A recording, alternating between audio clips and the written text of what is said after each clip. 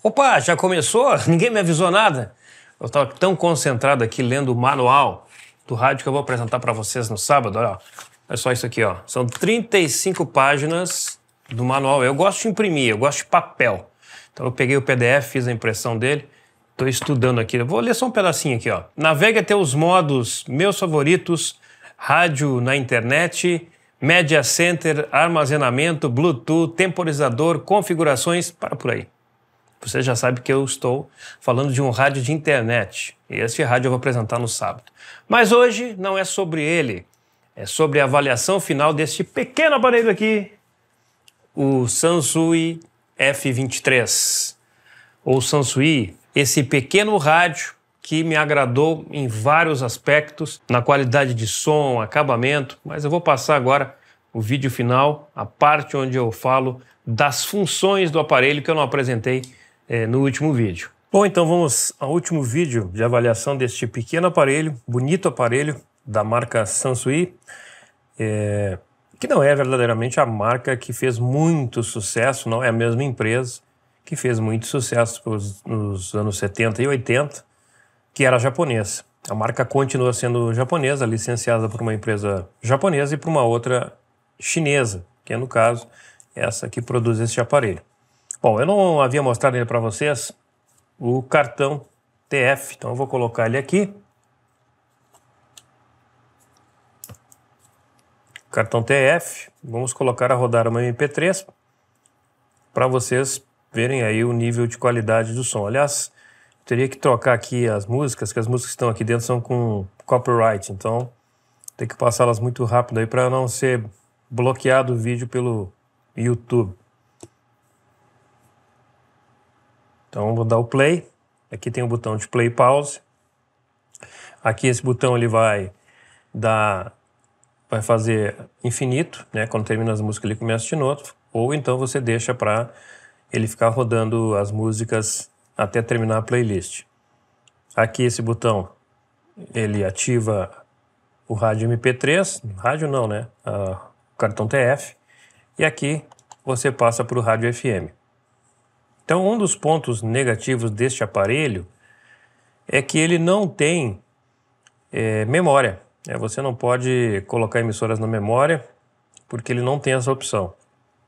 Quando eu comprei, achei até que esses números fossem para a memória, mas não é. Para você passar as músicas que estão no cartão TF, da MP3, para faixa número 8, número 9, faixa 100.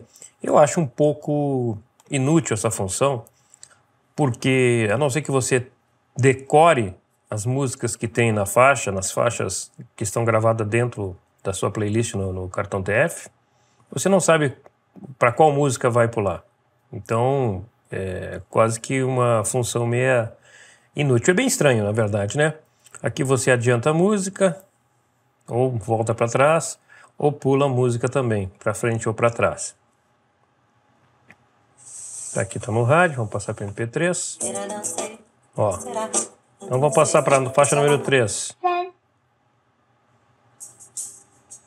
Faixa número 9. Faixa número 17. Aqui eu pego adianto, ou então eu vou colocar a música para trás, ou vou dar pause. E aqui as funções que eu falei.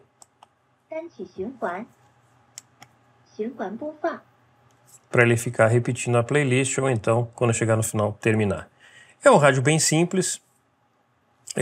Fiz o teste da bateria, quando ela descarregou totalmente, eu coloquei para carregar. E levou perto de 3 horas para dar carga completa.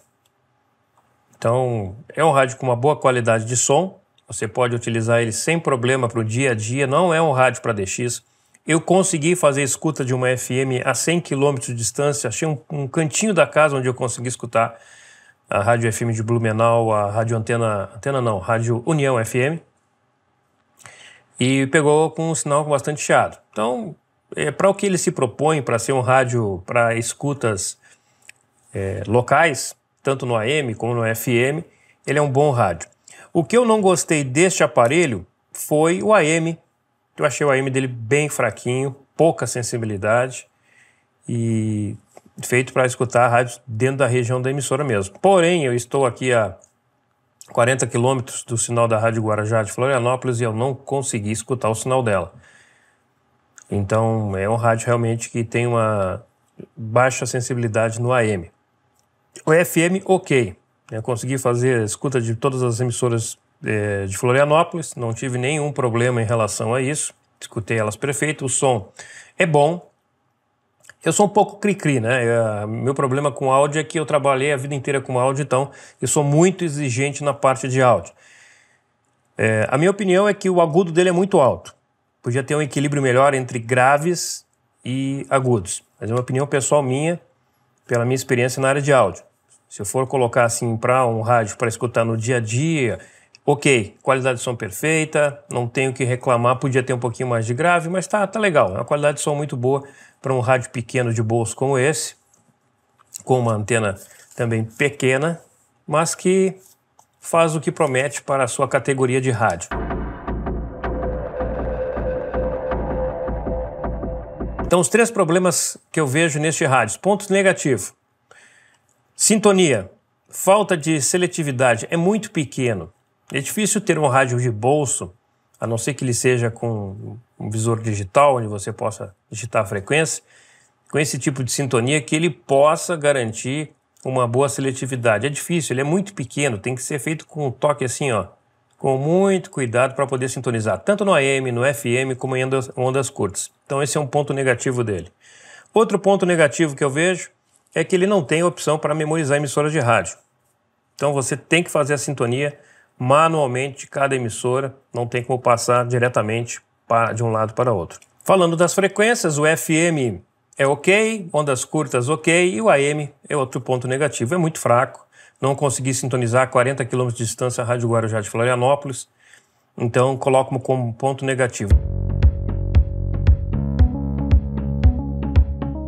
Em relação aos pontos positivos, está o acabamento do rádio, ele é bonito, o plástico, né, que é utilizado no aparelho, a gente pode ver que ele é muito bem feito, não é aqueles rádios que parece que saíram do quintal da China, que a gente vê aqueles botões horrorosos, um acabamento plástico feio, não, esse acabamento aqui faz jus à marca, pelo menos o acabamento, né? A qualidade de som é muito boa, as funções são fáceis, né? Acesso rápido MP3, as funções de colocar aqui tudo ok, não vi nada de errado no rádio. A bateria levou em torno de 3 horas para fazer o carregamento depois que ela zerou, mas já estava no manual dizendo que levaria em torno de 3 horas, então também tá ok. E é um rádio, sim, que eu indico para qual função? Para você escutar sua música, para você estar com o rádio ligado na churrasqueira, escutando uma emissora de rádio na cozinha, fazendo alguma atividade em casa. E tá aqui, ó, no cantinho, tô trabalhando, tô escutando uma emissora de rádio e tá ok. Não é rádio para DX, não é rádio para fazer a rádio escuta, é rádio para ouvir rádio. Um bom rádio de bolso, só não sabemos a durabilidade dele, por quanto tempo este rádio vai existir. Então eu vou deixar ele funcionando, vou ligar um dia, outro, vou utilizar ele por um período, para ver se vai aparecer alguma coisa, algum problema em relação ao funcionamento do aparelho. Mas geralmente quando aparece algum tipo de problema não é com 1 mês, 2, 3, 1 ano de uso. É muito difícil, a não ser que tenha alguma queda, alguma coisa.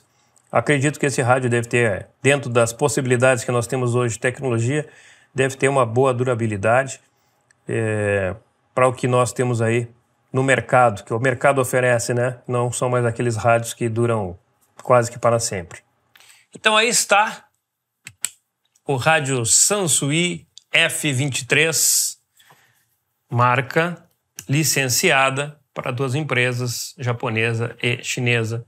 E eu espero realmente que esse rádio tenha o mesmo acabamento interno que tem na parte externa, que possa durar bastante, e se você comprar ele, possa também se agradar do aparelho que eu estou mostrando aqui. Na descrição do vídeo tem o link para a loja no AliExpress, onde eu comprei esse aparelho. Aparelho bom e barato. Então agora eu vou trabalhar nesse aqui, ó. Deixa eu pegar ele aqui de novo.